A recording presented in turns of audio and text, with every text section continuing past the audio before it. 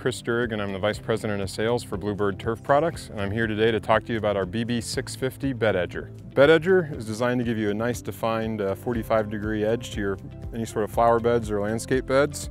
We're going to be focusing on the bed edging aspect today, but this is also a multi-purpose tool where you can do prepping with a different blade, same guard for ribbon pavers on your bed, or there's also a cable layer attachment. It will dig, lay cable, and bury all at once for things such as underground pet fence.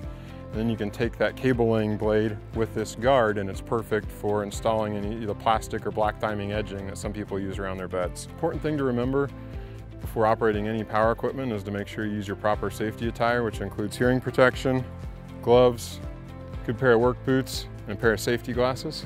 When operating the bed edger, you will always be pulling it back towards you.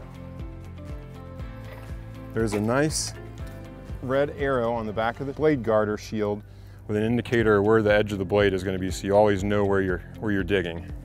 The height of cut is adjustable from 2 to 4 inches in 1 inch increments, 2, 3, and 4 inches. To adjust the cut height, pull the pin and you slide the lever. We're going to cut it 2 inches today. Slide that into the 2-inch setting and put my pin back in place. The machine is steerable. The pin here either locks the wheels in place as they are for straight line usage, or you can pull the pin.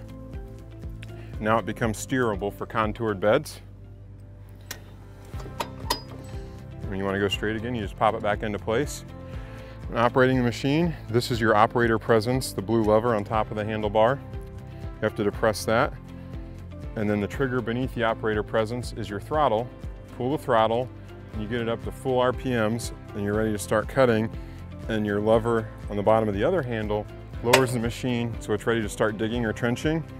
It's very important you get the machine up to full RPM before you drop it into the ground. Once it's in the ground, you start pulling it backwards. The handle is also adjustable. You'll see right now the handle is more up, it's more for storage to take up less room. By pulling this pin, the handle also does fold over for storage or transport. But when you're operating the machine, you'll have it down in this lower position. So when you drop it down into the ground, it then raises the handle up to where it's at a good ergonomic waist height position. Before starting the machine, you want to make sure that your fuel is in the on position. It's currently off, so you'll slide the lever over to the on position. You've got your choke here for a cold start, which it is cold, so we're going to go ahead and put the choke on.